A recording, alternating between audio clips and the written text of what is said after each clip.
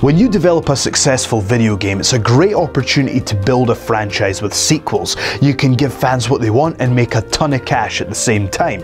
But sometimes, instead of building on the successes you've already achieved in previous games, developers can take games in a completely different direction.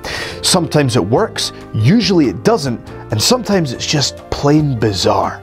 I'm Joe Hendry from What Culture Gaming, and here are 10 bizarre video game sequels. Let's kick things off with GoldenEye: Rogue Agent, because GoldenEye 007 was a groundbreaking, amazing game, and for that reason it obviously needs a direct sequel. Or how about a game with not James Bond, but a generic agent called GoldenEye with an actual golden eye? The makers of the original Rare were offered the chance to make the sequel, but they instead decided to decline and go their own way to make the amazing Perfect Dark. So the rights went to EA Games, and this was the result. The game itself isn't terrible, but the gameplay just doesn't come anywhere close to matching up to the original. With a somewhat lazy concept, it's hard to buy into this as a direct sequel to the original GoldenEye 007. Up next, it's Star Fox Adventures. Now, this isn't on the list because it's a bad game, because it's not. Star Fox Adventures is a damn good game, but it just doesn't feel like a title that fits into this series. If you go back to Starwing for the SNES and Star Fox from the N64, what fans had come to expect was this high-speed action soaring through space, destroying everything in your path. But what we actually got was an adventure game that's mostly played out on foot. Now, the reason is that this game wasn't actually intended to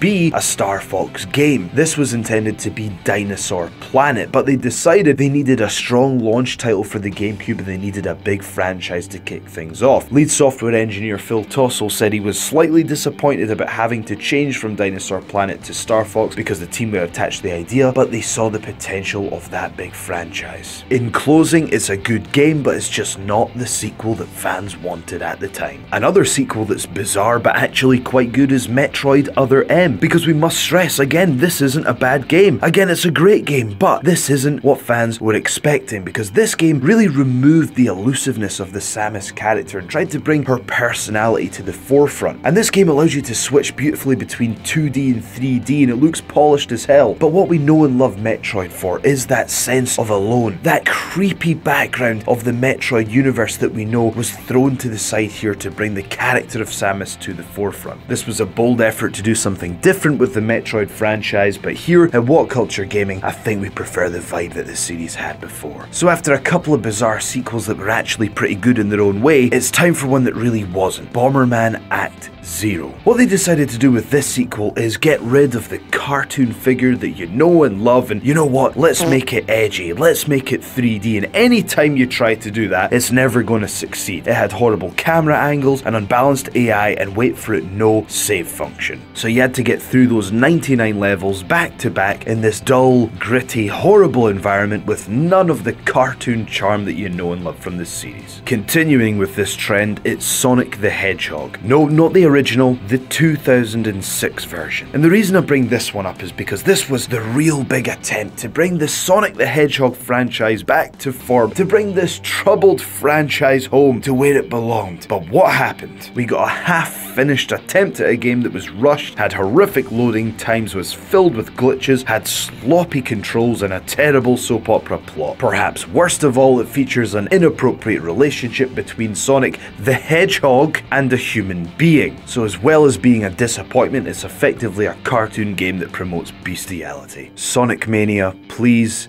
save us. Up next, it's Metal Gear Solid 2 Sons of Liberty. Now, this is a strange one because, in retrospect, the gameplay in this game is absolutely unbelievable, and it seems to me that Kojima is just the king of self-sabotage. It's like he trolls us on purpose. Do you remember the trailer? Do you remember the demo for this game, Tanker? When you first played Tanker for the first time, you knew that Metal Gear Solid 2 was going to be hands down the greatest video game ever made. But instead of giving us an action-adventure game that we wanted with Solid Snake at the helm, instead we got Raiden. Now, as time's moved on and with the benefit of hindsight, I've learned to appreciate where Metal Gear Solid 2 sits in the Metal Gear Solid timeline. But it's not the only offense in the series. He did it again with Metal Gear Solid 5, because this is a game with unparalleled gameplay, but it just feels half finished. It didn't have the traditional boss fights, there's so many cutscenes that we later saw that didn't make the game. And what the hell was that ending? It's like they ran out of time and money and the ongoing dispute between Kojima and Konami, they just thought, you know, have we got enough here? We've ran out of time and money, but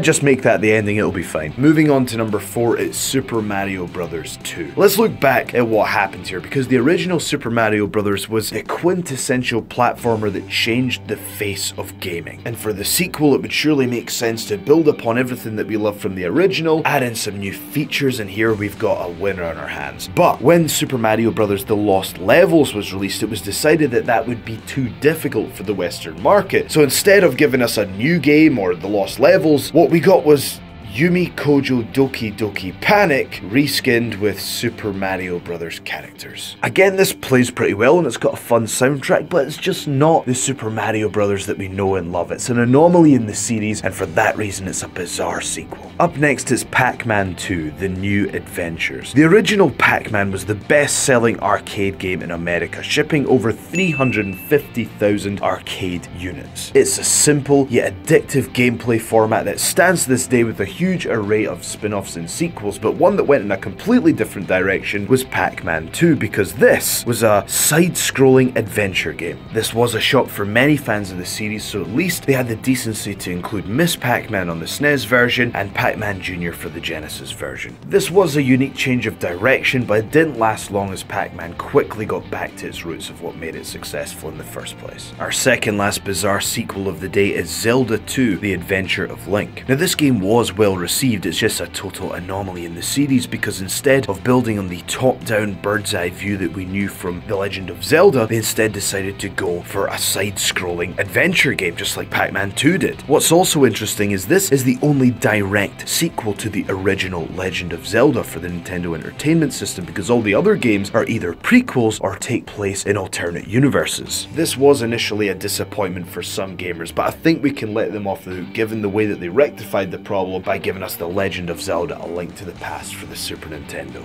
We've reached the end of our list now, and I've left this one to last. It's Banjo-Kazooie Nuts and Bolts. The reason that I've put this as the most bizarre sequel is because it's as if this game trolls you on purpose. Banjo-Kazooie was a beloved franchise from the N64, and you remember Banjo-Kazooie, Banjo-Tooie. You knew what the fans wanted, you knew why we wanted to play the game. It was very simple, just give us a modern remake of that amazing gameplay from the N64 that we know and love. But instead, when you start playing the game, you think that's exactly what it's going to be, and you quickly find out that this isn't a Banjo-Kazooie adventure that you've been waiting for. It's instead a car building sandbox game. During development, the team said that they wanted to create something that goes beyond just your standard platformer, but unfortunately that's what fans wanted, and in its own right, this again isn't a bad game, but it just feels like a slap in the face for people that wanted another Banjo-Kazooie adventure. We hope you've enjoyed this list of bizarre video game sequels. I'm Joe Hendry, and if you want to follow me on Twitter, please do. My handle is @JoeSHendry, and make sure that you like, share, and subscribe. We'd love to have you back. Thank you so much for watching, and I shall see you next time.